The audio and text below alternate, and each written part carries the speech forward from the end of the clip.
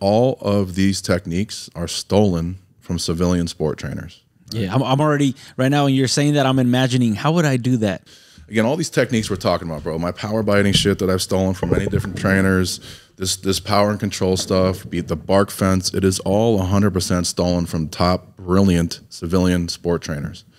If we close our minds off to very qualified, brilliant civilian trainers like yourself, man, I think we're cutting ourselves so shallow. Like we're doing ourselves a massive disservice to the industry. Now, there has to be qualified individuals. But I think we have to kind of move forward in a mindset that says we have to not be blinded by the fact that everything that we do up until the time teeth hit skin is dog training. It's sport training, right? Go and get it with no hesitation.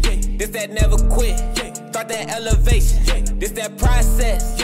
This that in the making. What is going on, guys? Welcome to another episode of Elevated Canine Podcast. And today, I don't have Roel with me. He's behind the camera, but we have my brother Justin, my brother Eric.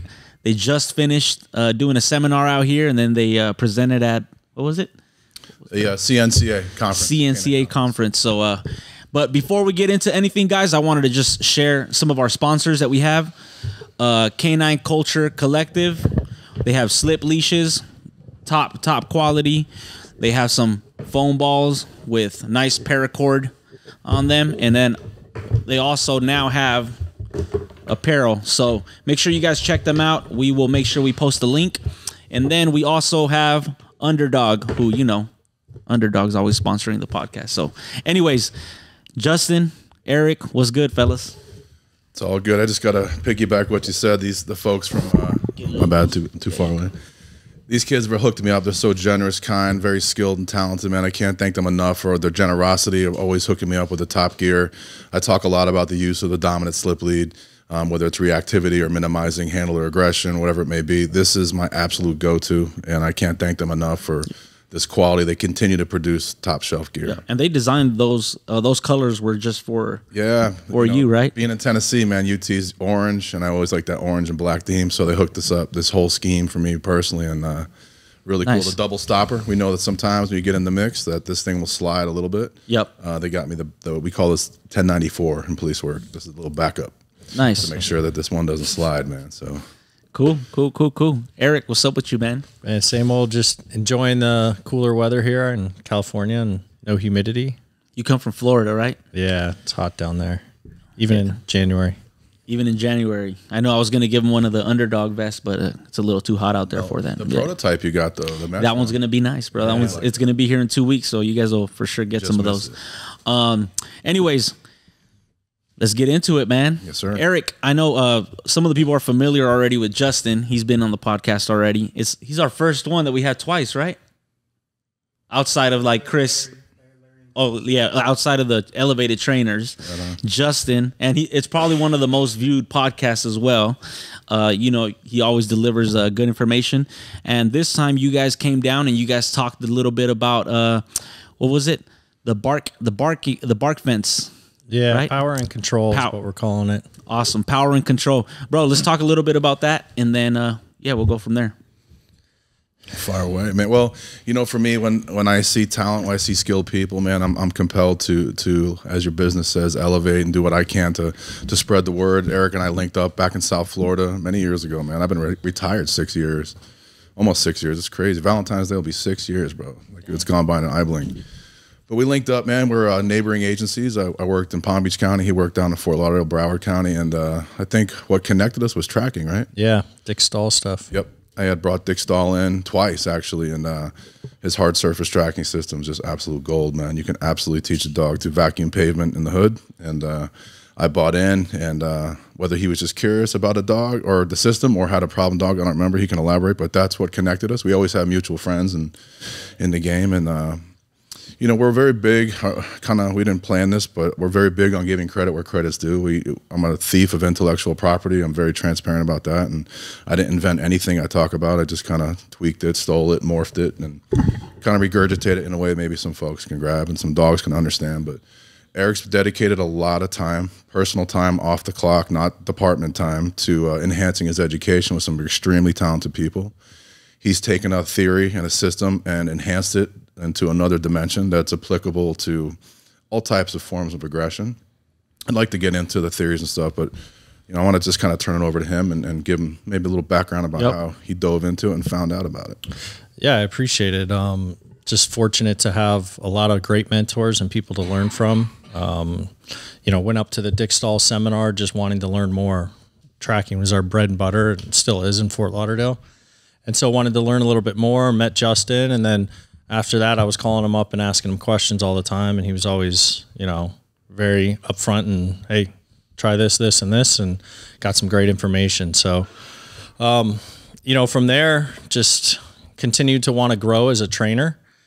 I think in police canine, we see a lot of trainers that are just stuck with the information that's passed down from generation to generation, and not too many are going out and seeking out new information. So, people coming to the seminars and the conferences, it's great, and guys looking to learn new information and take it back and do something different, and recognizing that, the ways that we did things before can be improved upon. So I just kind of ran with that, met some really good people and some great trainers, and, was fortunate enough to learn a lot. And I, was given the opportunity to start sharing it. I went at HITS, out, the first one was where in Orlando. And, it all kind of stemmed from me wanting to just share the information because of the struggles that we went through in our unit, the things that we had problems with. I had found solutions to from other people outside of the police canine community, mostly. So I wanted to share that. And that's how the class kind of started. And, now we're doing the power and control thing, and they just jive well together. Justin's power biting, the bark fence, they really mesh, whether it's police canine, which is mostly what I'm gearing it towards, but it fits for all the sports too. So let me ask you this: how long have you been a handler for? So I've been a handler for 16 years. Been with the agency for 19. All right, and if we were to, if I was to ask, what were some of the biggest changes that you've seen from when you first started to today in canine? In canine, the biggest things are, back then I was taught that you can't have power and control at the same time. Like if your dog is obedient, your dog is out's clean. If your dog looks pretty out on the training field, that he's going to be a weak street dog. And that's what I was taught and what was, preached for many years. I feel the complete opposite now. So that's the biggest change that I've seen for us. But we still see a lot of it. We're fortunate to get to travel around the country and teach all over the place. And a lot of agencies and a lot of handlers still feel that way. And it's a shame because it doesn't need to be that way. So that's the biggest thing. And then just, moving away from just strictly compulsion and just all pressure-based training. Right. So, even in like the personal protection side of things, some people still believe like same thing, I'm not going to teach an out for the first 2 years of the dog's life and so on and so on. Like, what do you have to add to that? We look at global events, man, and how it has a trickle effect down to the American street cop and what we do. And I was sitting in the academy when that first plane hit the tower on 9/11. It was a day that changed the entire scope of the world in this country, and we'd never want to go back to that. But bring me back to 9/12, man. Like the world supported police, and we could do our jobs. But when that happened, the dog industry took a massive turn, where the global demand on dogs went through the roof, and the supply could not fill the demand. And everybody's jumping in as breeders and vendors. And, back 30 years ago when I started this shit, you could go to Holland and drop $2,500 on a KMPV trial field and get basically a mass murderer, like a dog that's just a savage, right? And they were about 2.5 years old. To get a PH1, it's a long time to get that training on a dog. But again, 30 years, the techniques were different. Things were accelerated today. But long story short, it was a savage dog, 2.5 years old. If you can get that fucker in a crate, onto the plane, off the plane, out of a crate, into your kennel. It's the first box is checked. You're going to get your shit tore up and murdered. You took that dog, you put it into your shitty old ground and pound techniques, right? And that dog didn't tear you up in that process. You had plenty of horsepower to hunt and eat on the street. So you do believe that the dogs were way better back then than they are today? They were much stronger dogs. They were the more 1%er type of tier 1, incredible animals with tons of drive, high levels of aggression, and you couldn't break them. could not break them, man. They were just different. They were mutants, and they're few and far between now. Do you think that obviously the new techniques in dog training have changed that as far as, 100%. The type of dog that people are breeding for? Yes. So, I say this in every circle I train in. I think the girls smoke the dudes, bro. Like in handling, there's so many girls out there killing it in decoy work. The law enforcement girls putting in a lot of work. I know Eric's trained a bunch of gals that are out there doing it. But on the sports side, like women getting into dog sport and kicking our asses, right? They don't so much want that old school dog hanging from us, right? Like back in the day, like Eric was saying, if the dog didn't bite us, we didn't want it. We thought it was a bitch. Like if there was no handle aggression, it was soft. But I don't think the gals wanted that so much. So what's happened over time, and don't get me wrong, plenty of girls can handle aggression. I'm just not saying, trust me, and I've gotten kind of some heat about trying to be sexist or whatever. It's not what I'm saying at all. I'm talking about a gals that prefer a dog that's sporty, drivey, but user-friendly. Me too, bro. Like, I'm over that. Like, I'll never be a hand model. Like, I'm torn up. I'm over getting bit. But what I think the combination of the dogs being much younger now, like now, the vendors are telling you they're 14 or 16 months old, bro. They're like, there's no way, bro. That little bristly, fluffy coat, with pearly white teeth. They're acting so immature. They're maybe 9 or 10 months old. Got it. If you put that old school ground and pound pressure type training and aggression type work on these dogs, and back then, like I said, you had to do very little development. Like they were about it. So now the dogs are much younger. They do have the genetic blueprint for the work, but now they need more nurturing. They need more developmental time. So what the systems like this do is it taps into something deeper within the animal, right?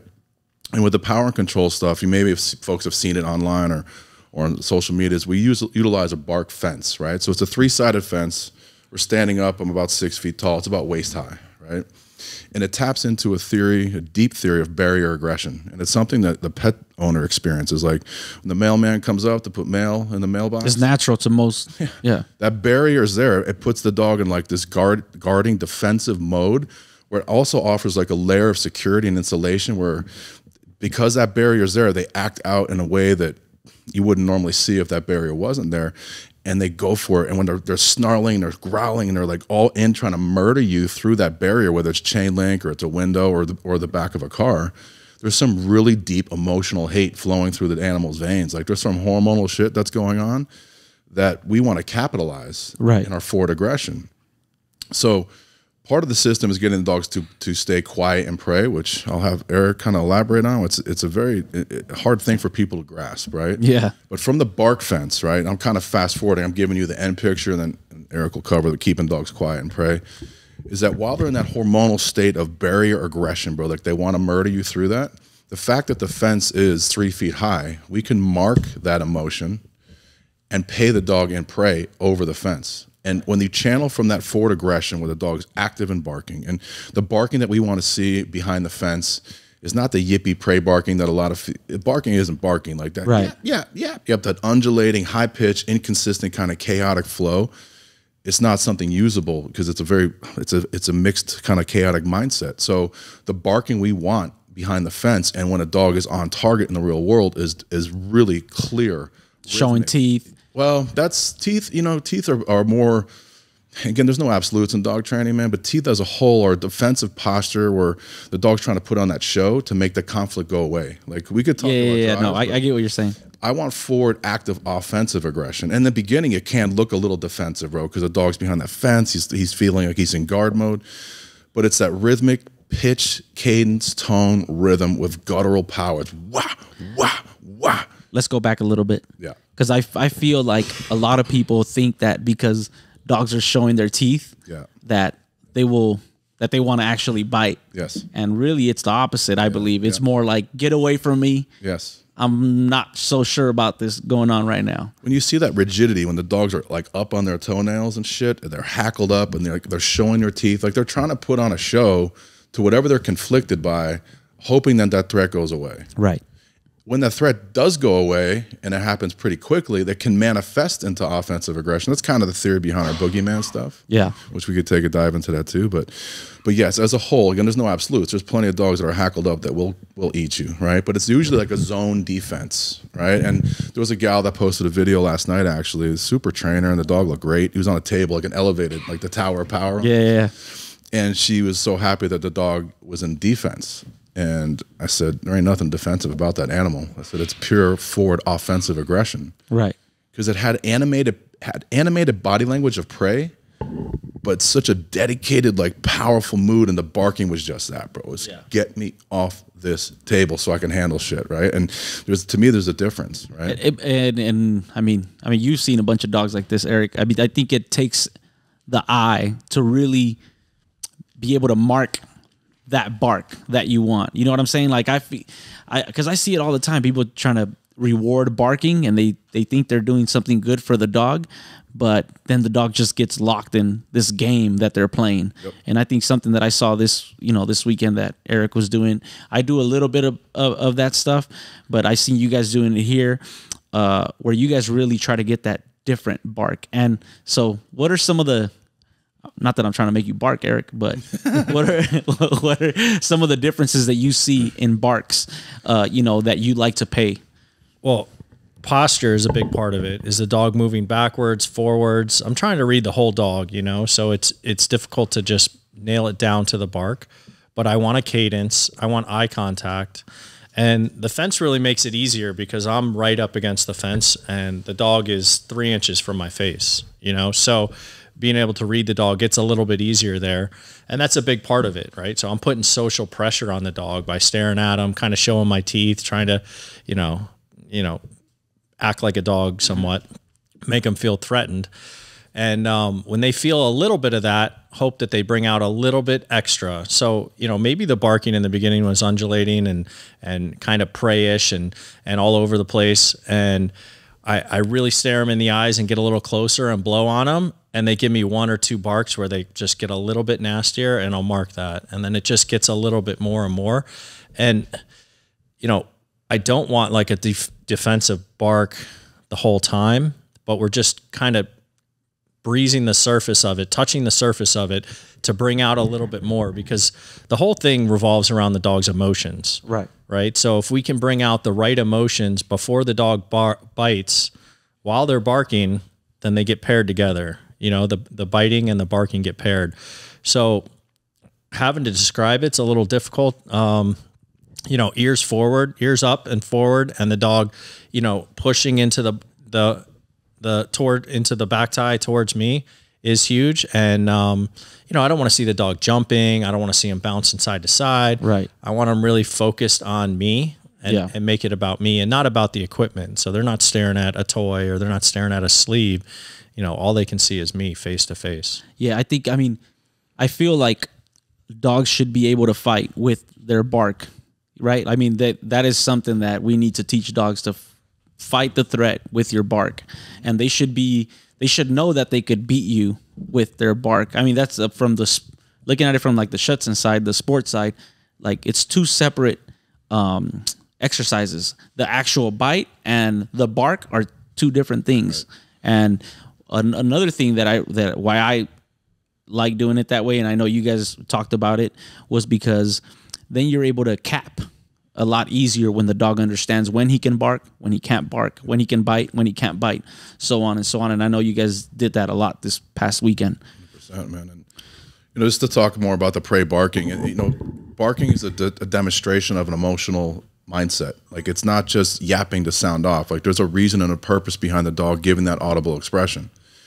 And it's demonstrated in the pitch and the tone and the totality of the dog's body language. So that prey barking is super yippy, and people think barking is barking. It's not, man. So a big part of the system, the very first part of the system, is getting the dogs to be quiet and prey. There's a couple ways we do that, and it's sometimes it takes tools like these, because when you're using prong and an e-collar to mitigate aggression, sometimes it makes it hotter. Makes it worse, yeah. Back in the day, we were cavemen, bro. We used to put a dog on a back tie with a sharpened prong, and it was fucking in outer space. It was super hectic and chaotic mindset. We thought it was power, right? Right. So what happens sometimes, we have to get the dogs to keep their mouths closed in the presence of prey, and why this tool is gold for me is because it'll restrict a little bit of that blood and oxygen to the brain. It's a calming effect, where an e-collar or a prong is like giving someone anxiety cocaine. All right, this is your Xanax, bro. This is your Xanny bar. It's going to cause a little bit of calmness and fixation, and mechanically, it's going to close the mouth. Like if we're sitting here having a talk here, and Royal comes up with his gorgeous hair now. If we could put the camera on his hair, bro. I haven't seen him in about a year, bro. Just fucking like fabio and shit. Yeah. If I was sitting here talking and someone wrapped me up in a rear naked choke, immediately I'm going to brace for that contraction and shut my mouth. There's no longer a conversation going on. So mechanically, this quiets the mouth. And we can capitalize on that in a moment. So once the dog's quiet and prey, then we're able to bottle that up, right? Because that energy still has to go somewhere, right? So obviously we want to transfer that into the bite. And there's a lot of nuances to the system, man. We could eat up 2 podcasts doing it. When the dog's quiet and prey in a natural drive state, then when we go to the fence and they're allowed to express that emotion, it is 10 times more. It is a form of capping, absolutely. And to give like another analogy about why I don't think dogs should bark and prey, and again, bro, I start so many Facebook fights with this kind of shit. Like people lose their minds, bro. Like if you imagine a herd of elk, bro, eating lush green grass out in Yellowstone, man. It's like the beautiful grass. They're eating, chilling, life's good, and all of a sudden the wolf pops up over the hill, and the wolf's like, your dinner. Is that wolf going to sound off to those elk to make them run and flush them, give them a heads up? No. Bro, I just heard you say that this weekend, and then I'm reading that book, and they mentioned something very similar to that. Yeah. You know, it's not copy because I can't reach. No. I know you told me you haven't read that book, but you know, I was like, what's wild, bro, is beagles, bro. Fuck, beagles. Fuck beagles, bro. Those sound off. Sound off. And I think because the beagle's brain, bro, it's not about that food acquisition or wanting to bite shit. I think the beagles, again, I'm just guessing, bro. I'm putting myself in a beagle suit. Like, I think it's about like managing the hunt, like a sounding off, like you got the flank, I got the flank over here. Like I think it's more about them signaling to each other who's got what, but I could be wrong. But as a whole, man, a predator should be quiet and prey. Why do dogs bark and prey? Well, a lot of times the restraint, man, being on a back tie. Right. If the dog could come forward and get you, he'd shut the fuck up and come eat you, right? But because he's back tied, it's causing a frustration where he can't go forward, so that energy is expressed through the mouth and inappropriately in prey barking. So being able to squeeze that and stop that is step number one. Yeah, and I think that I'm also guessing, but I would say that's one of the reasons why in the Schutzen IGP, after the escape bite, and there's going to be a reattack. Now a lot of people are just getting the dog to be quiet out and just stare, because when you catch the dog barking, it is very easy to give him a grip, and he's not going to get the same exact grip that he would get if he was just really putting all his focus into the actual bite. Yeah. And it's the timing too, bro. Like as he's barking up and down, if a helper's not your friend, bro, all he has to do is time it. It's too easy. Go up over him and you got a bad grip and you're pointed. It's too easy. Yep, for sure.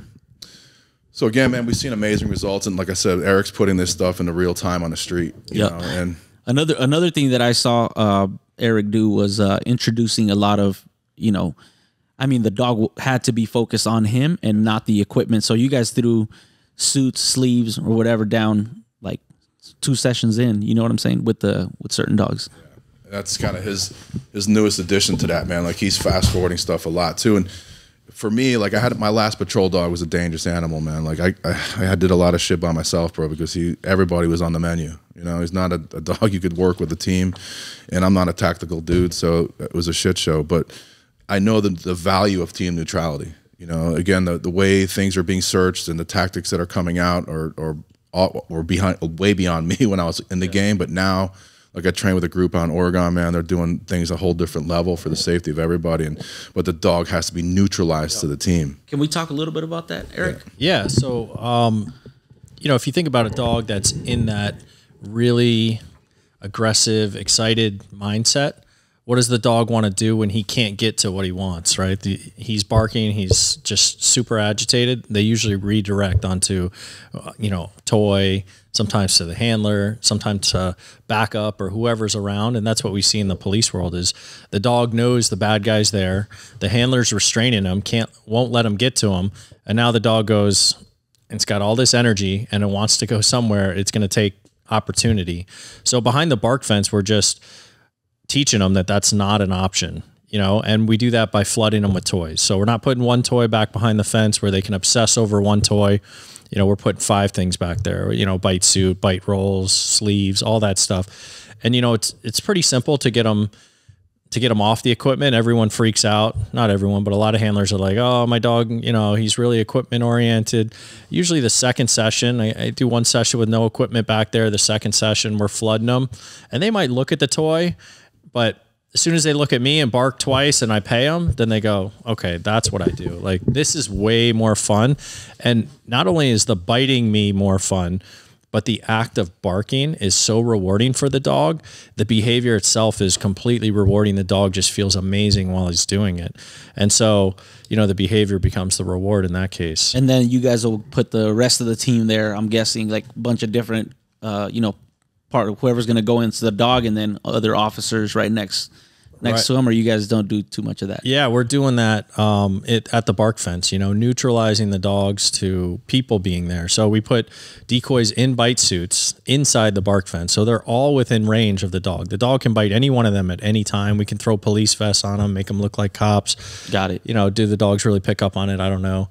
You know, maybe we could put some uniforms on top of bite suits. But the whole point is, don't redirect. You know, focus on that passive and civil guy. And so if I'm decoying on the outside of the fence, I'm laying there in the, you know, in the prone position or in the fetal position, not giving the dog any reaction, and the dog is just sounding off at me when he could be biting any one of those decoys, but you know, he's not allowed to. Right. And that carries over into the street 100% as far as team neutrality. We've done things where, you know, a guy mentioned that, you know, when his backup drew the gun and their arms came up out in front of them, that keyed up some of the dogs. I actually heard someone at CNCA talking about that too. So just that prey movement of someone drawing their gun and pointing their gun, you know, is going to draw the dog's attention. So we started doing that behind the bark fence, and the guys in the bite suits are doing this. And you just created enough hopefulness that, I mean, the dog understands that he eventually is going to get a bite on that fence, that you could start introducing new pictures with the fence and make it very easy for the dog. It's a known thing to the dog, right? Yep. Anytime I intro something new, I go to the bark fence. Like, the dogs are most powerful there. They feel great there. So when I want to intro leg bites, I'm doing it at the bark fence. When I want to intro, I neutralize them to the muzzle, but then I want to introduce muzzle fighting. We do it at the bark fence. You know, so the dog already knows what's going to happen. They have the emotions attached to the barking. So let's bring those emotions for the first time into muzzle fighting. Let's bring those emotions into biting on the leg. It takes away the dog's ability to stop and think about and wonder, like, what's going to happen next. And I think that's what causes a lot of failures, when a dog is a little bit unsure about what's happening next. Right. When the dog is barking, he knows what happens next. What's that song? I know what happens next. But it's biting. Yeah. After barking is biting every single time. You know, and there, I mean, do you guys do in IGP Schutzen? We do a lot of like barking. The guy runs away, you down the dog. Do you guys do any of that type of stuff, or it's mostly always it's going to be a bite?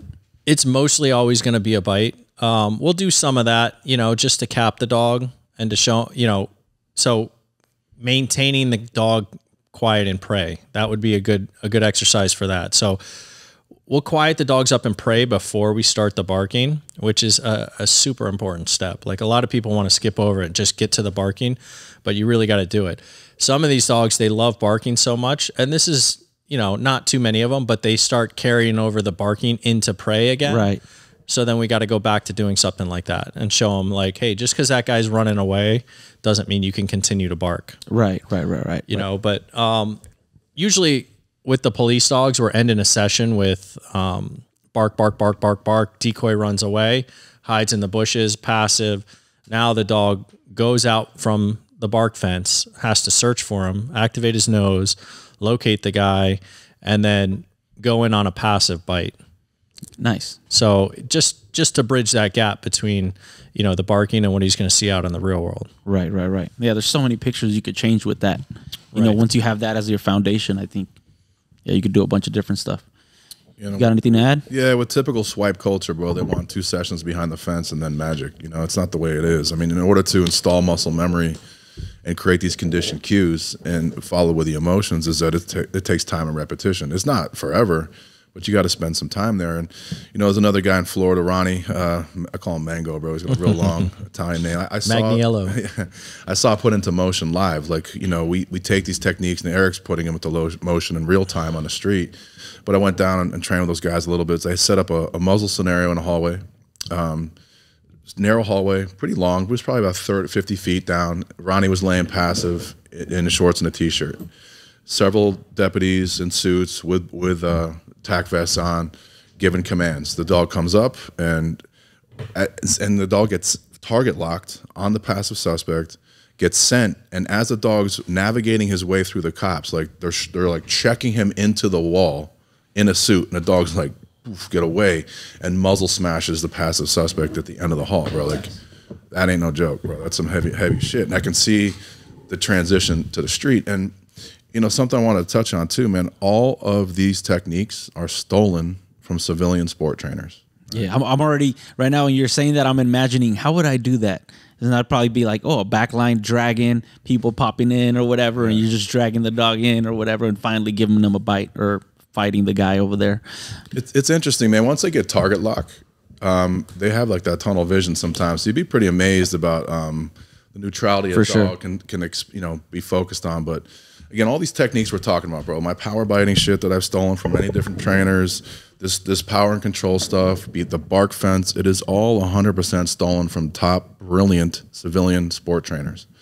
And I don't think in law enforcement we're giving them enough credit, man. And you know, the good thing with social media being a blessing about connecting us all and seeing all these techniques and the systems, you know, we put everything out there for free. Like, he's a little bit limited about what he can post because of his agency's policies and shit. So I put it out there for him. But you know, everything's out there, bro. And the thing about it is like you can see these techniques, and if you don't understand the principles of the deep understanding of how, you're just going to do kind of copycat shit. But I think as cops, we have to, and I'm retired now, and I've come full circle, man. You know my story. I started off as a civilian trainer, saw the police dogs and just got hooked. And I was doing IGP in Schutzen, and the director of the Schutzen Club was also a cop in charge of all the canine training in that area in Connecticut, and he opened that door for me. I had that person to open that door. So if we close our minds off to very qualified, brilliant civilian trainers like yourself, man, I think we're cutting ourselves so shallow. Like, we're doing ourselves a massive disservice to the industry. Now, there has to be qualified individuals, right? There has to be people that are out there doing it. And the problem with law enforcement, and trust me, I know a lot of criminals with fucking badges, bro, so don't get me wrong, but the fact that we incorporate civilians, man, there has to be like background shit and you know, all the dumb shit, bro. Like, but the problem is, like, we're still a little bit narrow-minded. Like, I still we get asked to host these seminars, and we always ask, can civilians come? Because cops are cheap fuckers too, bro. Like, they don't want to pay for shit. And, you know, the civilians are going to pay for their education. So we always want to open those doors, but I think we have to kind of move forward in a mindset that says we have to not be blinded by the fact that everything that we do up until the time teeth hit skin is dog training, it's sport training, right? I can't, you know, don't come to me for tactics, man. I'm not that dude, but I can talk to you a little bit about street stuff too, but we have to open our minds to that dimension, man. So yeah. Just to touch on that, you know, I mean, it's no secret. I tell everyone everywhere I go and teach this, that I got this from Mike Lorraine. He's down in Palm Beach, just an incredibly talented trainer that I've learned a ton from. And, you know, he deserves the credit. And, you know, so I've taken what I've learned from him and taken my interpretation and I'm teaching it. But, you know, it's difficult for civilians, you know, to get into the police world. And I know. Yeah. So, you know, it just is what it is, man. It's tough, but you know, I'm trying to get people to open their minds up to listen to more civilian trainers in the police world, but it's tough, man. Yeah. I mean, I guess I get it, you know, some of it, because you never know who you're going to be bringing in. And I mean, you know, you guys say they say it's like a brotherhood and all this stuff. I don't know, you know, but I just feel like, I understand why they don't, you know, it's just a sport. You're playing for points. Right. You're not playing for real life, which for me, I feel like I understand and I get that part of it. I will never go and say, I'm going to teach, you know, all the tactical shit that you guys are doing and all that. I don't know any of that. Right. But I could teach you how to play with your dog and how to have a better relationship with your dog, right. Which I feel like it's one of the downfalls when it comes to some of the police dog training that I've seen. Is that there's no connection there. 100%. Everything is literally, well, the dog should have already known this, and then they just put them out there and they expect things to get better. But some of the people that I've met in the police world are that go like that went to your seminar, the first seminar, and all that are continuously seeking more information. You could just see their dogs compared to the people that don't. 100%. You know what I'm saying? And so to me, it's like if I'm going to be doing a job, if I'm going to be into a police officer, I'm just saying if I wanted to be in SWAT or whatever, I'm going to try to put out as many rounds as I can to practice whatever I'm going to be doing in that job. And it has nothing to, like, you know, competition shooting probably has nothing to do with real life scenarios, but muscle memory, I'm sure it helps for something. Absolutely. I don't know. Maybe I'm talking out of my ass. No. But, and I see the same thing with dogs. I feel like if you can communicate better with your dog and have a better relationship with your dog, 1,000%. Huge. You're going to operate better as a team out in the real world. So we suck at playing with our dogs like cops. And I say it, and you know, you have to look and say, are you nothing other than an obstacle that your dog has to work through to get what he wants? Right. Because that's the relationship that most police canine handlers have. Their dog sees you as what's blocking them from what they want. And that's not a good place to be. And when we don't even have to go to cops. I mean, just regular pet dog people. If you only knew how to play with your dog and establish some rules during the play, that will go a long way with your relationship with your dog. Just regular pet dogs. So just imagine police dogs. Holy shit. Yep. You know? If we could merge these two worlds, you know, better, I feel like a lot of good comes out of it, you know, and it's unfortunate. I know there's egos on both sides of it. And I think that prevents a lot of it from happening. But I've learned a ton from civilian trainers, and I'll continue to seek out new information. So very grateful for everything I've learned from all the different trainers I've learned from. No, and I learned a bunch from Mike as well. And, you know, but again, I think people like Justin right now are, you know, a little more involved with, like, you know, getting into pet dogs and all that, and just dog training in general. Man, that's what that industry needs, in my opinion. You know, the police dog industry definitely needs some of that. So, you know, the evolution that's happening, it is happening slowly. But the deal is, like, dinosaurs at my age and older, that generation's dying off in law enforcement. They're now in upper management, and they're retiring off. And this next generation under me and Eric's age and younger than that has grown up on social media. So when they go out to, like, canine training and think about being a decoy, and they come out and see, like, a choke chain, a dog, you know, handler getting dragged around by his dog, bro, even decoys, like, I mean, just having a dog in front of a decoy that knows what he's looking at, that should be huge. Right. You know what I'm saying? So they see these PSA guys and gals, and they see rings training and the canine street league stuff, bro. And the level of control is mind blowing, and the dogs are full of power. And you see these young kids are saying, "Wait a second, bro! Like, there's something better out there." And those dinosaurs are still hanging on for dear life. They have nowhere to go. Like, they can't deny the fact that information's available now.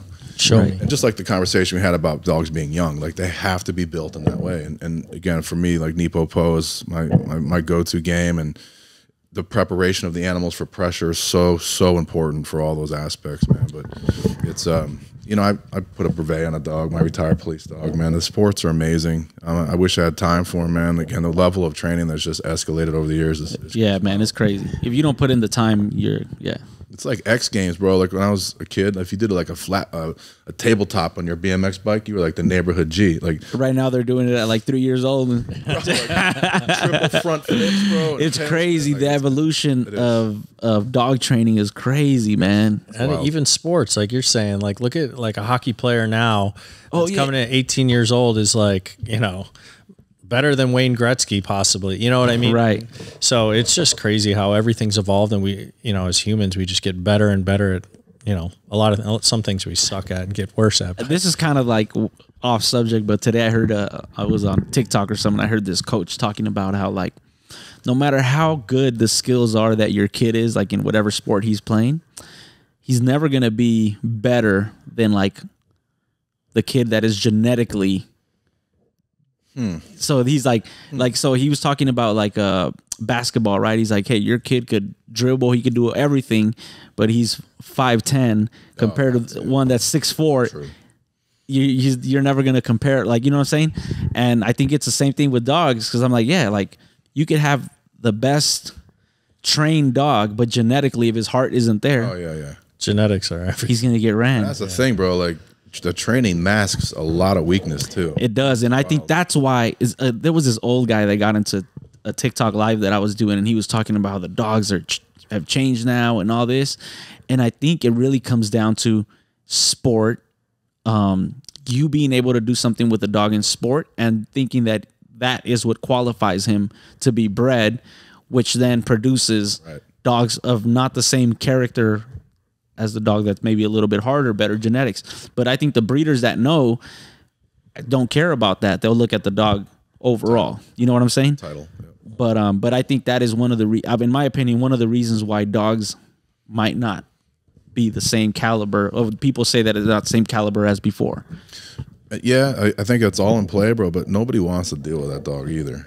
Like my last patrol dog, Zeke, man, he's a throwback, bro, and I'll never ever do it again. So let me ask you this: if you think that you would have, if you know what you know now with Zeke as a puppy, you think he would still be the same dog?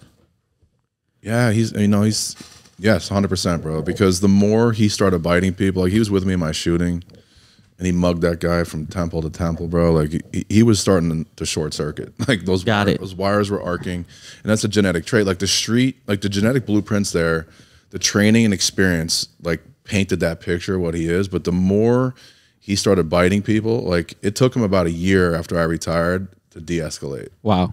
He was going to be a problem. Eric, do you notice a big difference in change when dogs get their first couple live bites and everything? You do. It's not every dog, though. You know, some dogs, they're the same dog. Now, I do notice a difference in the way they work.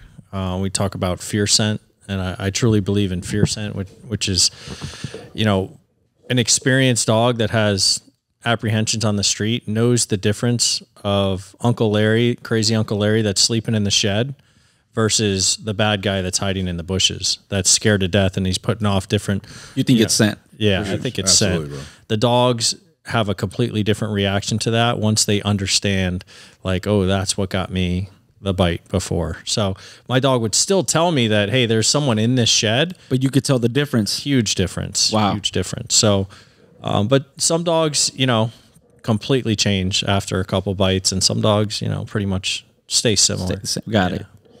Yeah, bro, it's like growth hormone for their drive, bro. Like their food drive goes up, their toy drive goes up, their hunting instincts go through the roof. And you know, I've been lucky to see it several times with my own personal dogs and dogs that I've trained. So they become addicts for that moment, you know. And like Eric was saying, there's a hormonal signal, a chemical signal coming off the human body. Like we know that the dog's nose is superior; it can dissect small particles of scent, but they can also decipher and break down chemical signals, right? So I guess for a geek term, like I'm talking out of my lane, it'd be considered pheromones. Like you ever hear those cologne commercials, bro? Get all the ladies by spraying this cologne, this pheromone.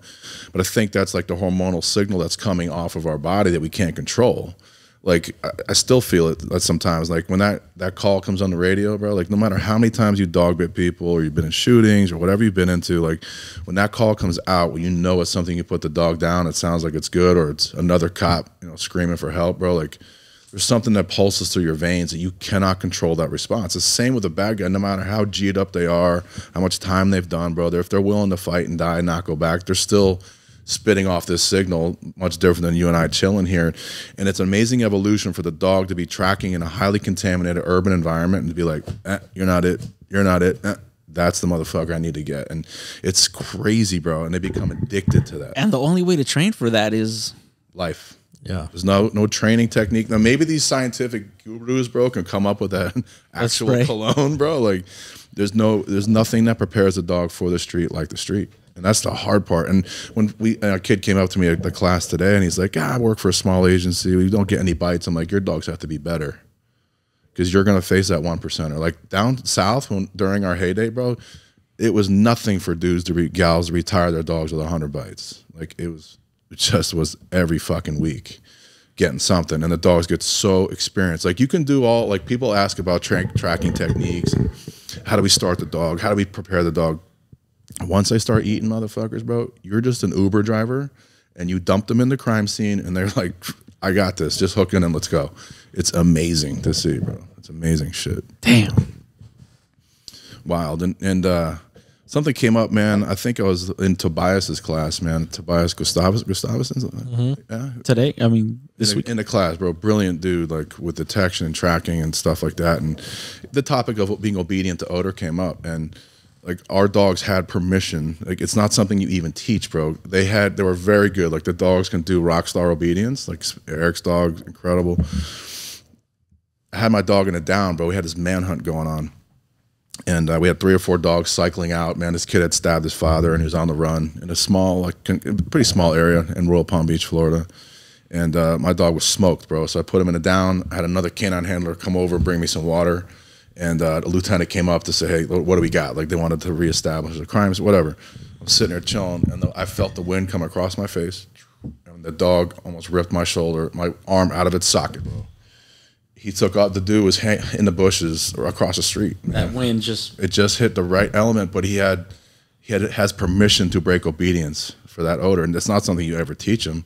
It's something they're so addicted to that chemical signal, man. It's like they become like wolves, like legit hunting their prey. Man, dogs are amazing. It is wild, bro. It's wild. So, you know, I think we've only scratched the surface, man, of the dog's abilities. Yeah. And you know, for me, being banged the fuck up and trying not to decoy anymore, like the nose of the dog is even more fascinating, like the things that are going on with the abilities of their nose. Yeah, man. I mean, because I tell people all the time, like, man, I'm not the best trainer, but somehow these dogs figure it out. So just one that, you know what I'm saying? Like, these dogs are smart, man. Like people, I mean, you know, a bunch of people, we use clickers and markers and this and that, bro, but we had people doing amazing things with dogs without any of that stuff. As a matter of fact, I watch Omar von Mueller, who does like movie stuff, train these dogs to do some crazy, and you watch his training, bro, and he's not, you know, oh, don't move before you click, and bro, and he just fucking gets it done. Yes. Yep. And that's how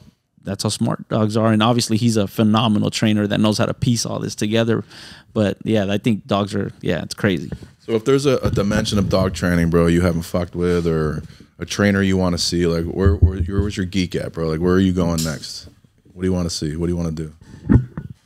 I want to get into the law enforcement side of things, just for me, as like almost like a hobby, like, you know, just because I want to learn something new. There ain't no money in it. I don't care about the money, bro. I mean, I'm good. We're all right. Yeah. But you know, as far as that, I want to get into that. I've never met Bart. I would like to meet Bart. Yeah. I feel like that's somebody who I learned a lot of stuff from without even meeting them, just off videos and stuff. Amazing. A lot of my training is based off of, you know, some of the things he says. Yeah. So, and yeah, I think, you know, obviously, you know, Bart. So I do, man. You know how it is. Definitely. Let's talk a little bit about that, about knee po, which is, I said it's not really knee, but you know, I think it's po, but it's all right.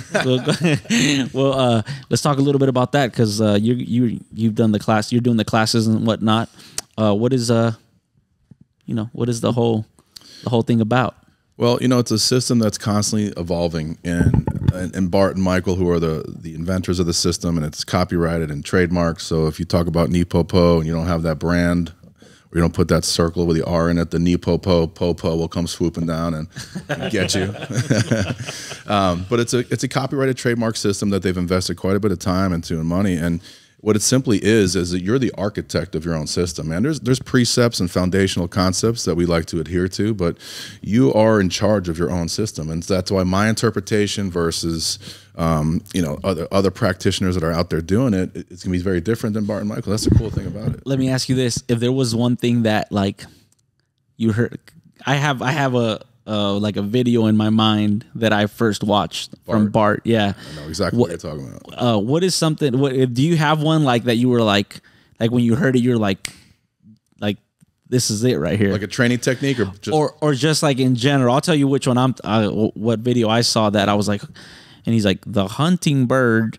You know, he's like, when he gets hungry, he's like, he goes and he hunts, basically, right? He's like, and if he misses, what is that going to cause? And basically, it's like the bird is now hungrier, which is going to make him more concentrated, more focused on actually getting his target.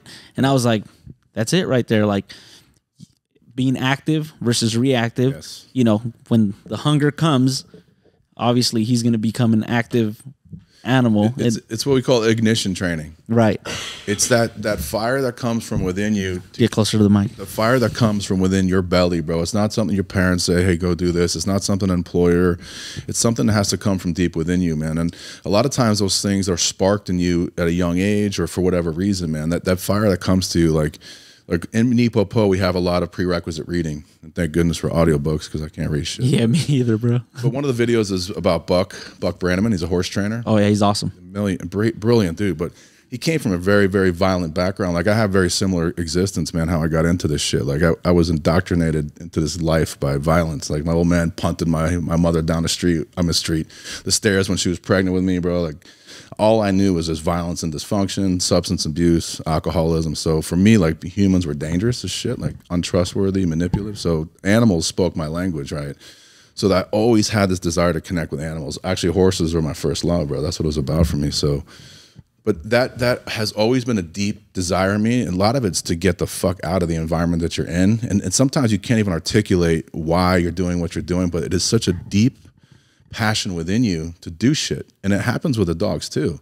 And what happened in that bird story is that his hunger activated ignition, bro. He's not going to go pout in a tree, right, and wait for that fucking worm to, you know, jump in his mouth, bro. He's going to be activated, compelled with a deep intrinsic desire to survive, to go activate and hunt his shit. So the ignition training in Nipopo is amazing, bro. Like, and that's kind of the Nipopo comes from the old system, bro. It's negative. NE means negative.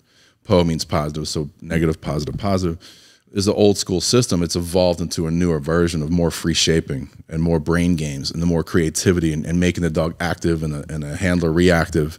And it is about empowering the animal to manipulate you and its environment to fulfill its predatory needs and instincts, right? And it's a very powerful moment. But once that ignition's installed, and you make a professional problem solver, like you make the dog so in tune with these brain games that you can't trick the dog, bro. All the shaping games, and maybe it's nothing you're gonna use in a later behavior, just abstract fucking, like they grab a fucking bottle or jump on a table or run around a cone, like agility shit, like problem solving stuff, like you're clicking nonsense, bro. But it's empowering the animal to be creative. Right. And then once that fire is installed and the creativity is installed, then you go to the old system, which is luring, right? Putting the dog in positions that you know how to get away, chip away those thousands and thousands of reps, man, that it takes. Yeah, I think, yeah, I do it. I mean, I think we talked about it before. I do it like where I start with a little bit of luring, and then I do feel like shaping is a very important piece of the puzzle. I mean, where the dog, because you literally, I feel like they become smarter by figuring shit out. You gotta struggle. And so, but I tend to lure a lot, and then I just expect them to almost, figure it out on their own. And so I do it a little bit backwards or whatever, but somewhat the same idea. I do some shit that's contradictory. I call it lure-assisted free shaping. How does that work? So basically you get ignition in the animal, right? Like exactly the way I explained. And then you, like if I wanted to run around this bottle, like I'll show it a little bit. Yeah, show it a little bit, and then step the fuck out and let them figure it out. Like the struggle is so important. That's the power in free shaping, is that when the animal has to struggle to find the sweet spot, it is so much more clear in their brain about how to get there the next time. Right. I use like a GPS signal. Like we're lost in LA out here, bro. Siri's a liar, bro. She's had us lost and running circles. But if the satellites go down and my phone takes a shit, bro, we don't have the access to a GPS. Right. Now we're free shaped, right? So we're gonna drive around and say, go to the gas station. Hey, where's Oscar's place at elevated? And they're gonna give us shitty directions. We're gonna get lost again and bounce around, get super frustrated. We're late for class, we're late for the podcast, and we're pissed off. But then we finally find our way here. Right. I don't need that fucking. I don't need Siri or anybody to tell me how to get here, because I struggled so hard to figure out my way home and get to my location, my destination. Is that frustration burned that information into my brain. It's like I don't need help. Right. And that's kind of the power of free shaping, man. Do you think that if say a dog is you're free shaping with a dog, it's creating frustration, so he becomes a little bit vocal and this and that, are you going to create more problems? Could. So, because for example, if I'm going to teach my dog to go around this thing, I'll usually stand here, so where the dog literally only has one option, and he does it on his own. I'll click, and then I'll lure him, finish it off. I let him start again and figure it out again. So it's almost like I feel like I try to make it easier for them to figure it out. Yeah. It's almost like I'm setting them up, but Yes. you know, but they're figuring it out. Oh, in their mind, they're the ones, you know, kind of figuring it out. I cheat it even more, bro. Like I'll do the corner of a room and put the cone or the bottle in a corner. I seen you do that. I'll throw the food back there. And the food's going to ping pong around, and whatever food that kind of rolls to one side, I'm leaning over the other side with my lure ready. So it goes in one side, I see that it kicks to the right, I'm hanging left, mark. And the dog starts to learn that pattern. You can also step in there and lure, but you're using a Skinner box basically to squeeze the environment to hit the target behavior. But I think that's a huge part of the system, how it's changed. So it used to be negative reinforcement, leash pressure, low stim, with lure. But I think a lot of the dogs, especially obviously the dogs you get your hands on, the ignition is when the sperm hit the egg, bro. 1,000%. Born. Somebody asked me that about the puppy. How do I get my puppy to do that? I said, that's just genetics. I didn't do nothing to that puppy. That's just when the sperm hit the egg, and I got that from you. So now I always repeat it. I stole it when the sperm, when the sperm hit the egg. Yeah. So one of my biggest struggles, and one of the biggest struggles that I see with a bunch of people is the leaking part of it. Do you think? So there's like certain life skills. I got this from, I want to say, Forrest. And he said, skills over behaviors. So a skill would be the dog being aroused and then settling down, shut off. And I've exercised that with my recent dogs, but I don't know if it's because they are not as crazy as Guapo, or is it because I just never did that with Guapo? Because Guapo is always on. I mean, he's always on. And these dogs, I'm able to like put them on a sit, and they'll be shaking and everything, but they'll stay there. So I feel like it's a new skill that I've added with my last two dogs, which it's going to be 4 years ago. Yeah. That has changed the game. Did you load him and then squeeze him? Yes. Yeah. So instead of doing like one full session of him just being on the whole time, I could do a short session of maybe 2 minutes, and then I'll put him on a down. Yeah. And then I just get on my phone, start editing a video. I go back to it again, over and over and over, till where he learns. He can go up, he comes down, he goes up, he goes down. And I feel like even with pet dogs, a lot of people are super excited to train their dogs. They're so into it that they just dump a whole bunch of dopamine and adrenaline to this dog, and they never work on that skill. And that's what we call popo knee. Load, load, load, load, load, and then you get active submission. And pets, Yeah. But I think, again, for me, we have personal dogs. We have time. We're not chasing a clock on a board and train or a patrol school. We got to get things done on a timeline. And, that's kind of what we do in our system. We present the long game options, which a lot of people don't want to take. And then we can present the short solutions that we can see results quickly. Yeah. One of the things I liked about what you guys did was that you started with the dog being quiet. Yeah, have to. And some people, they tend to just want to go to the dog being active and then getting them to be quiet. And I thought for me, that's something that I haven't done, that I probably are. I do it without even thinking about it, but I haven't been like with my clients. With my dogs, I feel like I do it. But with my client dogs, I feel like I'm just like, all right, let's get started. Let's go. Yeah, but I think, sorry, I'm getting far from the mic. I think sometimes those dogs that have been loaded in prey barking, and then we bottle it, there's even better aggression at the fence. Like the puppies have to be taught to be audible. And there was a girl that was sitting in the front row of my class. She was a really smart kid, and she was asking really good questions like that. Well, what if you have a puppy that's not barking yet? Well, we have to sometimes instigate some prey barking to let them understand that an audible expression can move things in your environment. And of course, age and maturity has a lot to do with it. But I think initially there has to be some reactive training to make the animal understand, hey, this is a fun game that satisfies my predatory instincts. I'm about this. But then the game has to switch for the dog to become active and move us, right? That's very important. But sometimes, like these puppies that we get that have been loaded in prey barking, we see it. Every dog that gets his hands on from a vendor has been put on a back tie, and whoosh, whoosh, line agitation, screaming in prey, and getting paid for that behavior. Sometimes the byproduct of that, when you do make the squeeze, it's power, man. Yeah, it's almost like getting a Coke bottle. Yeah. Yes. Yeah. And it scares people. They say, you know, I want my dog to bark, and like, trust me, we'll get him to bark. We'll allow him to bark, but it's got to be on command. It's got to be on command, or in a couple circumstances where we allow it.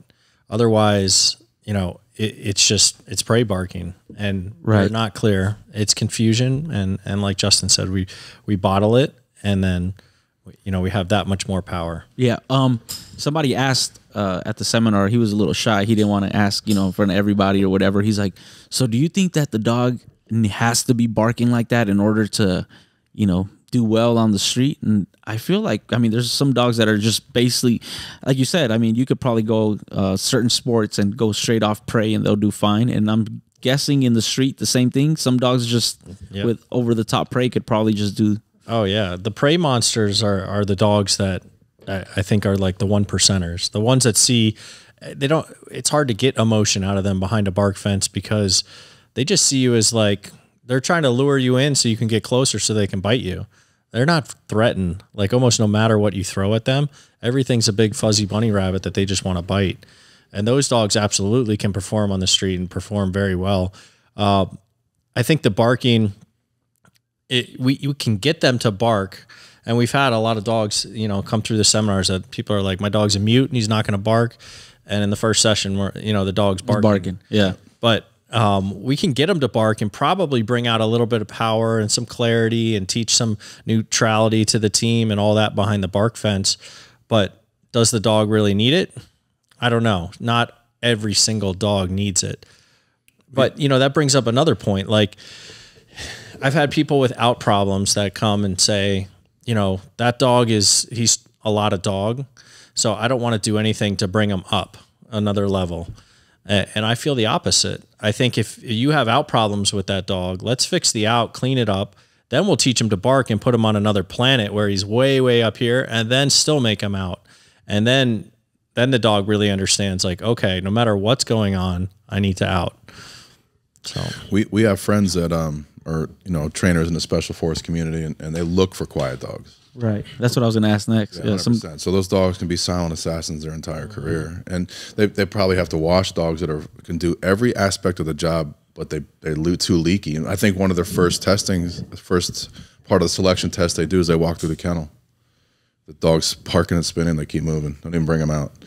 And, you know, there's techniques and ways to quiet dogs up. And you know, I talked to one of my friends that's in that program, and I try to express or, you know, explain to him the forced fetch and Nipopo, and it's got so many benefits to it. But a dog that's a little bit leaky, in sport, bro, if the dogs leak, you know, you lose points and some clarity. But on target, if the dogs leak, you know, people die. Like, they have to make the approach to target in silence. So I'm thinking, why can't we teach? Again, I've never been in that environment, but my brain starts thinking like a dog trainer. So how can we get those dogs quiet in those environments?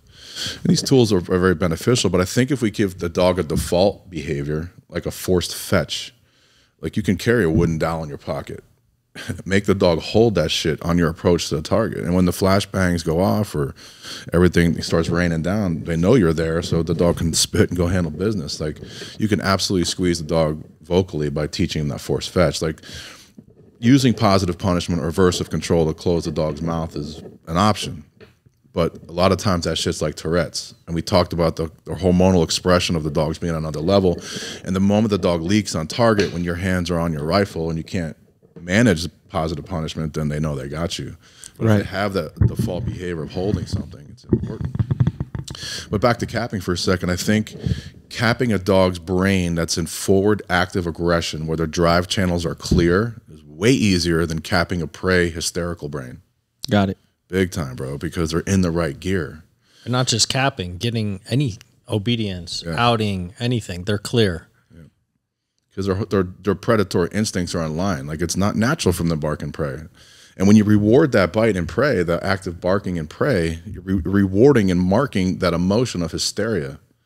And that continues through the gripping behavior. It continues in the healing behavior, whatever you're trying to do. So, yeah, it's like capping for the soul, bro. It makes sense to the animal when you do it that way. Yeah, I mean, for me, it's definitely since it's one of the things that has cost me the most. Oh, yeah. For when it comes to sport, I'm like, that's one of the things that I, like, now I'm going to make sure I nip in the butt from the beginning. But if you could go back right now and make Guapo quiet, would you?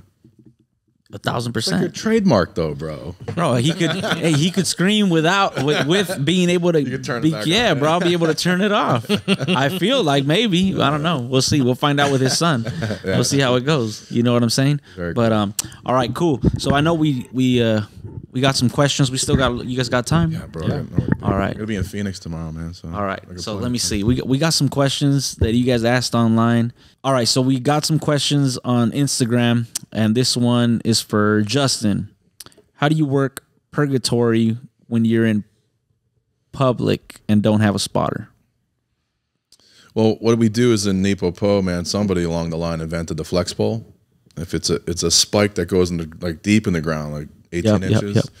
It's got a real wide base. Before that, why don't you explain to the people that don't know what that is, and then Cover purgatory. Purgatory is an exercise in indirect pressure, and it's utilized for secondary obedience during bite sports or healing in patrol dogs.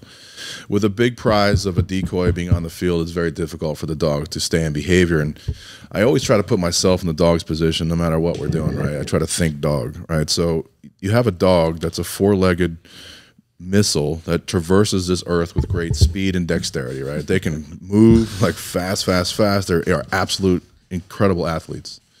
We're asking him to walk next to a two-legged fat fuck that trips over himself and stumbles, right? So the marrying of the gaits of a human to a dog is not easy on its face, right? So now we want performance, we want precision. Now we're going to add the big prize of an indirect reward of the decoy, right? Not easy. So a lot of times these dogs leak and fade from healing involuntarily. Like it's just almost like a Tourette's, bro. Like even the topography of the ground may sink. You go down, the dog goes up. You think it broke healing. And the common punishment or correction that folks use is correcting the dog in position. Now imagine that you're doing a job and you're thinking you're doing it well and you get punished for it, right? The job's going to become unfun. So what happens is the dogs start to learn that being next to you causes discomfort. Like being next to your leg in that healing position, now all of a sudden you've loaded it, you've made a tremendous amount of reward history and repetitions there, and now all of a sudden it doesn't feel so great, right? So now that creates conflict within the pack, but the dog starts to say about that spot. So what we use indirect pressure. So what the system is for purgatory is the decoys in a suit, ideally. You can do it in sleeve, no matter what. Ideally, decoys in a suit, and has a flexi leash, like a giant 25-foot beefy flexi leash that's attached to the dog's first saver or flat collar. It's really an anchor for most dogs. Dogs are absolute beasts, 1%ers. The dog is attached to a dominant slip on the flexi. But a dog that heels on the left side is going to heel counterclockwise around the decoy at the end circumference of the flexi leash. Now, before that even starts, the decoy must know that team's perfect healing picture, right? And everybody heals a little bit differently. What I tell people is to imagine a box next to the handler. Inside that imaginary invisible box is perfect healing. Like we have to maybe come out without the decoy to see it. And in fairness to the dog, they must be fluent in indirect reward, right? Because that's what the whole setup is. So now that we've established a baseline healing, the decoy's responsibility is to hold that dog accountable for the slightest leak and disconnect of that perfect healing picture. It could be a whisker sticking out of that box, a paw, an ear, a tail, whatever it may be. If that dog vacates slightly from that position, the decoy is going to set the hook on the flexi and pull the dog out of healing position. And what's cool about this is the handler can have their chin up, shoulder square in that competition picture, and all of a sudden, body snatch. The dog's ghosted from next to him. And I always tell the handlers, take another step or two and have that like mentality or that chemistry, like where'd you go, bro? What happened? And now the dog's out in no man's land, in purgatory, like going to suffer the sins, suffer the consequences of his sins. And even a strong dog, bro, getting vacated from pack can send the dog for that OODA loop. It's crazy, bro. Even dogs you think are monsters, all of a sudden they're removed from the pack situation, and it just sends them for another spin. Now I instruct the handler to then turn towards the dog and the decoy and face with a square shoulders. Because if this is a healing picture that the dog sees, like your shoulder, now they're seeing the front of your body. No healing's happening. Like you've now lost your chance to heal. Then it's the handler's responsibility to apply the level of pressure necessary for that dog in that moment. And they have to know that. And what we're looking for in the dog's body language is to have some submission to the decoy, turn their back and say, all right, I'm good. Can we talk about this healing, right? So when we see that picture in the dog's brain that they're saying, okay, now you're relevant again. Now I want to get back home. The handler then squares back up and shows that picture. Hey, we're healing in this direction. Gives them access to it. Yes. Now you're welcome to come home and heal. And with most dogs, it's very effective. Now that 1%er may need prong from the handler, and the handler's cadence of corrections has to be no correction, no correction. The world comes to a crashing halt, bro. This isn't pop, pop, pop, pop, get back in position. No, it's over, and it doesn't feel great, and it happens away from the handler. So now it's the dog's mentality is, man, I can't wait to get home. I can't wait to have that harmony and neutrality restored. And then once the dog's given permission to return to the heel position, they get there, the dog is marked and then sent for a bite indirectly, right? So the payment's established, and the nuances of the system are pretty detailed. I won't eat up time to answer this individual's question, but it's long story short is the dog obtains or experiences pressure out of the target behavior. And then when they achieve their way home, the pressure has relieved. There's harmony, neutrality, and big paychecks for coming back home. The way you set this up, if you're by yourself, is with that flex pole, right? So again, it's a big spike that goes in the ground. It's got a big base that sits on top of the ground, and it looks like a gigantic fishing pole. Like yeah, you could look it up. Gap Pay. They got one. Flex pole, okay. Yeah.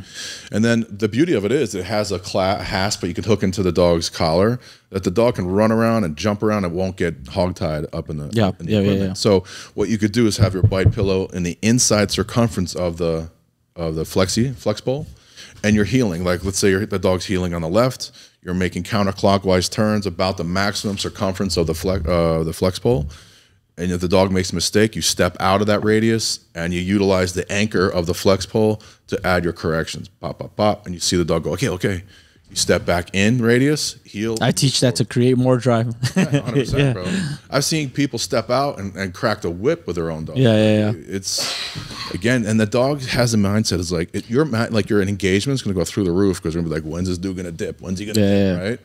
So, but then they can send the dog indirectly for the pillow, bite, and reestablish. But, that's how I would set it up if I was by myself. Cool. I like it. Yeah, I almost got destroyed doing that with a new dog. I saw that video, bro. I sent you the video, yeah. I was standing outside. We had a new dog doing it, and so it's his first time.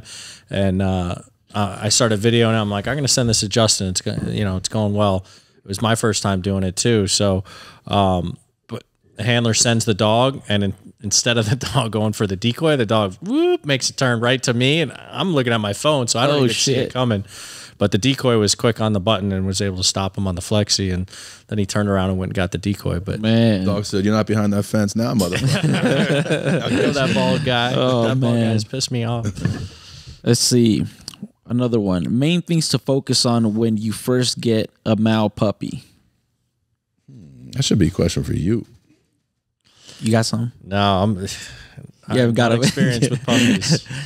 I mean, what do I focus on? I feel like I've been doing all the same stuff over and over again with all my last puppies. I get them out. I try to let them see as much as the world as possible. I don't baby them. I don't give into them, crying and barking, want to get out. I only get them out of the crate when they're quiet.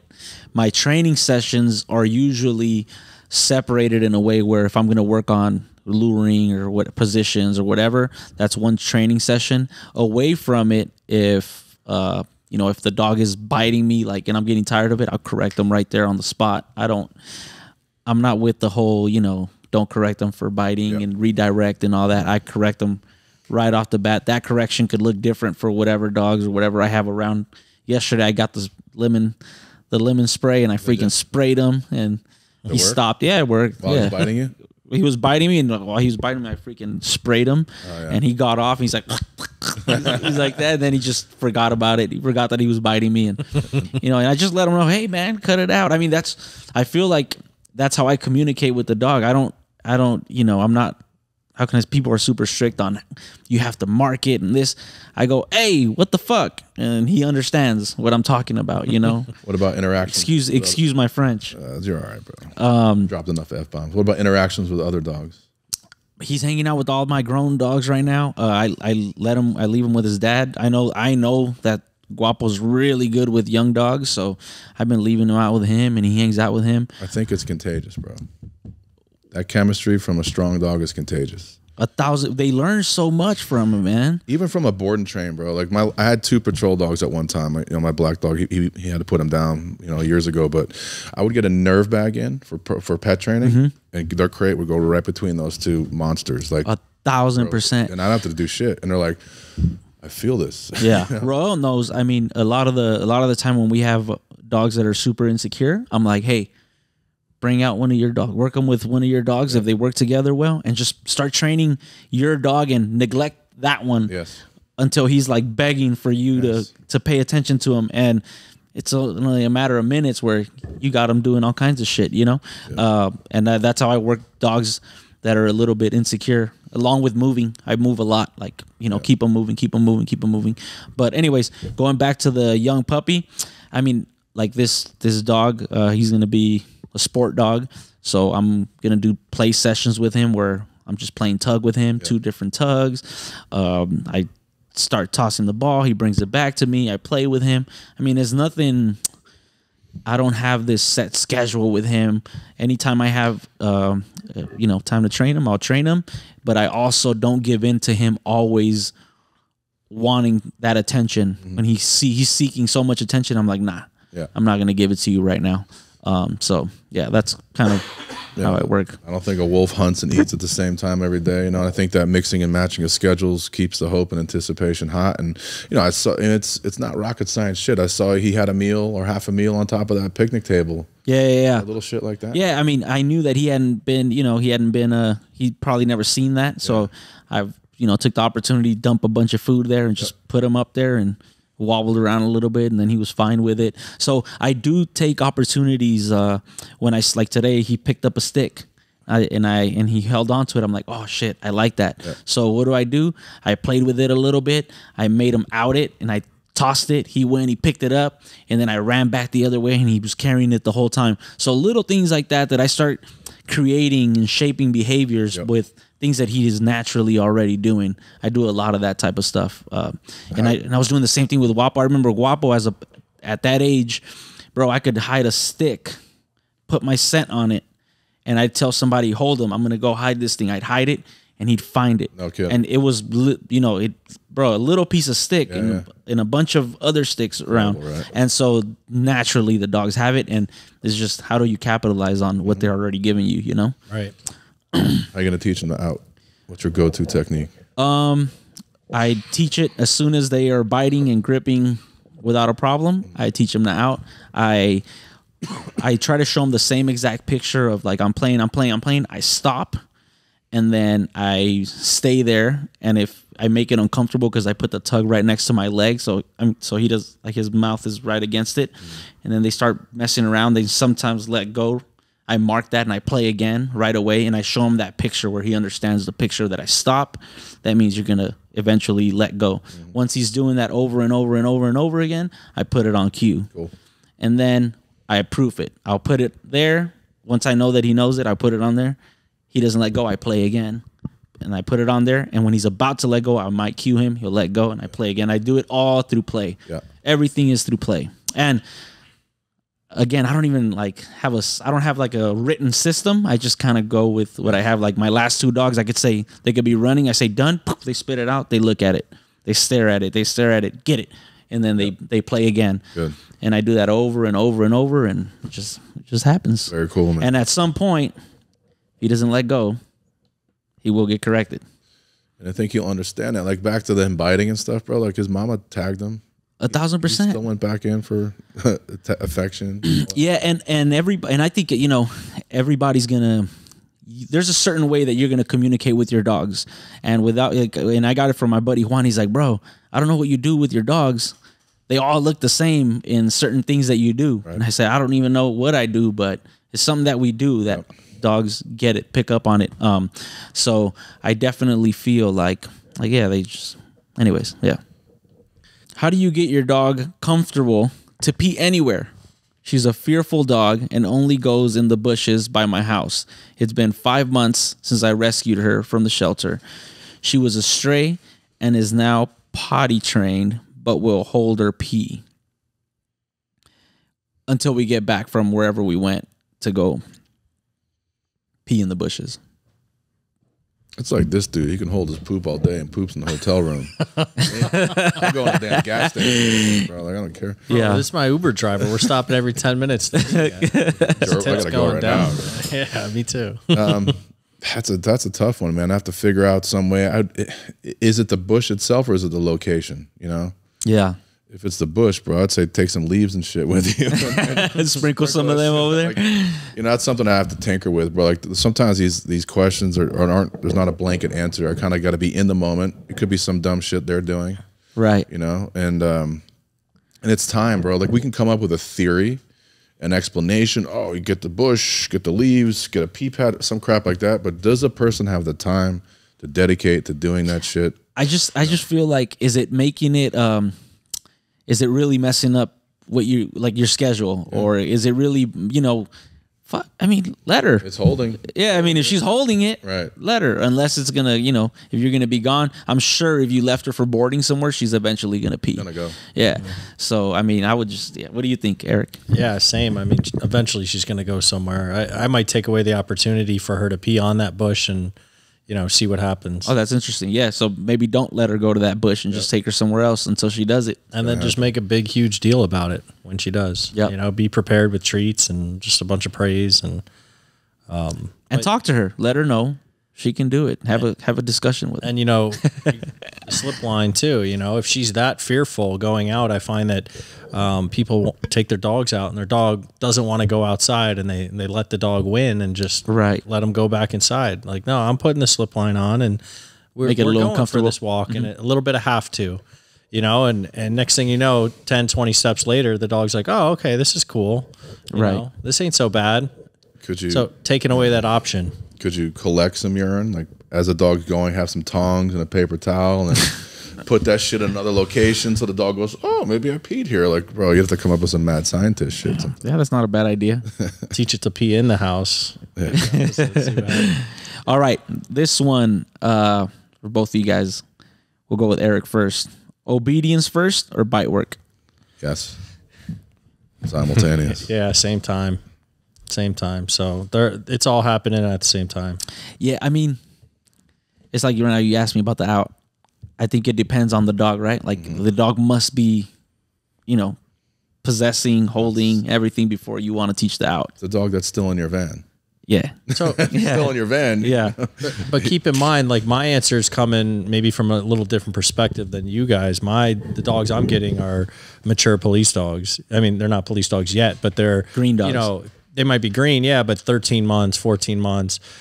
I'm not messing with puppies. So a puppy, it might be something completely different. And I'm not even going to speak on that. But I think you can build them both at the same time and not losing any power. I agree with these older dogs. Now, do you find yourself having to change the cue all the time because it's been so tainted already? Like, you know, I feel like when dogs come from kennels and all that, you know, the los or whatever, and it's already paired with the dog with some fighting from the dog every single time. Do you find yourself having to change the cues? Yeah, it happens sometimes, especially with dogs that have out problems that, you know, come from elsewhere. But, you know, something I've been doing more recently is preloading that. So using a throwaway term, a generic term that we're going to get rid of. So if I'm teaching a dog to out, and I'm doing it with a police dog that's a little more mature, they're going to get corrections that they don't understand in the very beginning. So I'm going to tell them to drop or let go of the toy, and they don't know what that means. So then I'm going to correct them for not doing it, and they don't really understand it. So for that, I'm going to use a throwaway term, like the term drop. And the dog's going to learn to out on the word drop, and once they're doing it perfectly, then I'm going to change the cue to los or aus or whatever we want it to be. And I feel like some of the baggage that's associated with the word drop goes away with the command. All right. So the last question, where is it? What are the first steps when dealing with resource guarding? Well, I kind of want to know what it is they're guarding. You know, if it's food, it's simple. I mean, not Larry Crone. We were just talking about Larry, and he actually made a real nice post about you. Oh, I know. I've seen that. He's a good guy. Love that dude. Dave Croyer made a fucking hilarious video about this shit, man. Don't fuck with him. Well, he made a post like he's gonna have this like game-changing theory about food resource guarding or food. Oh yeah, I seen that. Bro, it was hilarious, dude. He's like, it's in his living room. There's a crate in the living room. He walks into with a bowl of food, tells the dog to get into a crate, gives him the food, closes the crate, walks out the door. That's how you get rid of it, bro. Like, that's it. You know, and a lot of the techniques to stop that food aggression kind of make it worse. But there's a post going around our Nipopo group about how the dopamine box started. It started because of that. Like, the dog sees you as competition, trying to take its food, right? And that's why it defends its yeah, I mean, I feel like feels like it's gonna be taken away, and he doesn't want that. Yeah, so and maybe it stems from, and the person that posted it's got a bloodhound puppy that's maybe 9 weeks old, bro, and he is going for it when you go near his food. Really? Yeah. So obviously you're a competition, you're a threat for that asset that he's acquired. So the dopamine box theory, I believe, was started over that shit. So we want the dog to trust the hands, the opposite, that the hands are delivering food into your place. Right. And the box gives the dog blinders, right? So with just an open bowl, the dog can see everything coming. But when the dog's in the bottom of the box trying to get food, its eyes are below the box, so it's kind of got a funnel, and then it starts to learn that the hands are there to add food. So that's like the reverse psychology. Yeah. So, but for me, man, for the average dog owner, feed him in his crate and take him out when he's done. Yep. Yeah, I think there's some people that automatically feel like if he growls at me, I need to literally, like, put hands on him to stop it, because he can't be the alpha, right? Basically. And it's the only time in that dog's life where it's demonstrating that behavior. Just isolate it while it's eating. Do you think that not nipping that behavior there is going to cause issues with other animals in other places, whether it just be, I don't know, shade even? Yeah. Well, for me, when it comes to aggression or like serious like reactivity, man, there's no tool or technique, theory or system that's going to delete that from the dog's database. It's always lurking within them. And the tools allow you to mitigate and manage those impulses. So the minute that the guard is down, or there's a competing reinforcer, or there's some deeper trigger, or the dog matures and just decides today's the day, like, it's still going to happen. So I just say it's about mitigation and management. And it's over toys, or if it's over bones or that shit, guess what? No toys, no bones. you chose that life, right? For the average pet owner, I know they want, maybe the folks want, if they are a trainer, if they want like advice, it would be this tool. Because as we explained, prong and E can put a dog in another level of aggression. Yeah. When you restrict blood and oxygen to the brain, it's a whole different outcome. So this would be a double handling situation with one, maybe two of these in play, opposing each other. We're putting the dog in a situation where it's gonna understand that there should be regret. Making those choices. And like when Eric and I are on the fence too with a lot of police dogs, sometimes they will redirect on their handler. So we will string this through the fence on the decoy side, and it's attached to the dog. And I'm very big on keeping people safe. So what we use is a rubber prosthetic arm. We use it for teaching the dog to bite that kind of surface that's kind of mimics flesh. But we also use it for have the handler put it in the dog's space, like almost like they're petting the dog when they're active. If they go to turn, then we make the dog understand that's a bad choice. Same thing with the resource guarding stuff. Keeping people safe, put that rubber arm in the dog's face, but all that shit sometimes just makes it worse. Yep.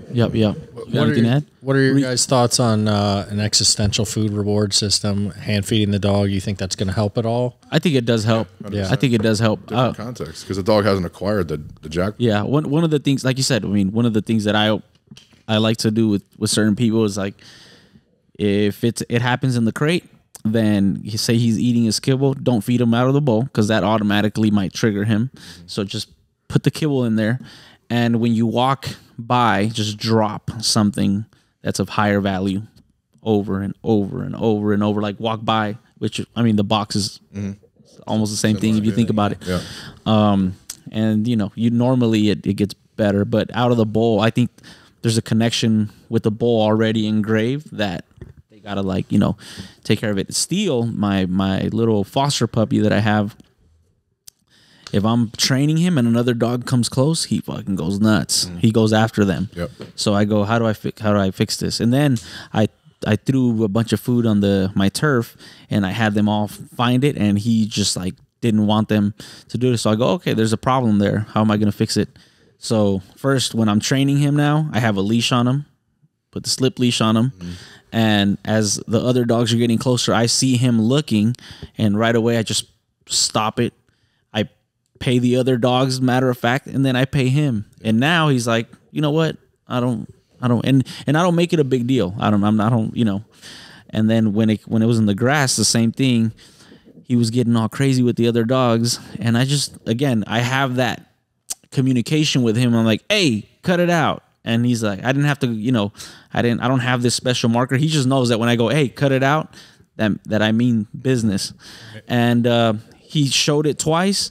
I told him to cut it out, and after that, he was fine. Then he's eating. I'm throwing more food. I'm petting him now, and all the dogs are eating around the same place, and he was fine with it. So I think it's just, if you have that communication with your dog where he understands like what you mean, like what he can and can't do, I think that they get it pretty fast. But the problem is that I feel like people don't have that relationship with the dog because they have never actually applied a correction that means something to the dog.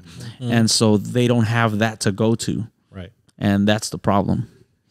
He's from the streets too, bro. You can't blame him. I was like, I could see it.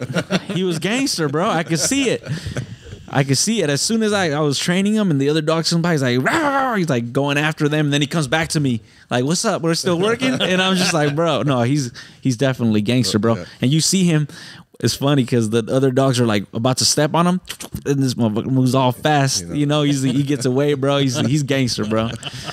Well, look, man, we're getting long in the tooth, but I just want to tell you from the bottom of my heart and on behalf of Eric, bro, we're so grateful the fact that you opened up your spot to us. It's an amazing facility. It's the second time you've done it for me, bro. Yeah, man. And I'm beyond grateful, bro. It's an absolute privilege to come out here and hang with you and train. And, you know, I tell people all the time, I was telling Eric on the way out, like the Cali culture is deep, bro. There's parts of this country where, you know, I've seen a lot of different things, and the dog culture is an amazing thing going on out here, bro. And you're the mecca. You're in the middle of it. Awesome, man. Appreciate you guys being out here. Eric, bro, it's a pleasure meeting you. Yeah, you too. Thanks so much for everything. Yeah, man. Anytime you're in Florida. For sure, I'll be dropping by. And, bro, this is your home. Like I said, if you want to host something here, you got my mind spinning about this. This is your spot, bro. Thank you, and man. Awesome. Yeah, man, I appreciate you guys, all the knowledge you guys bring to the table. I know everybody appreciated it. You know, having you guys out here. I think everybody took something from it. And let's do it again, man. Oh, brother. Thank you so great. much. All right. Thank you. All right, guys. We'll see you guys on the next one. Thanks for checking it out. Remember, make sure you guys check out Canine Culture Collective as well as Underdog. Elevate your mind. Elevate your Canine. Let's get it. This that go and get it. With no hesitation. This that never quit. Start that elevation. This that process.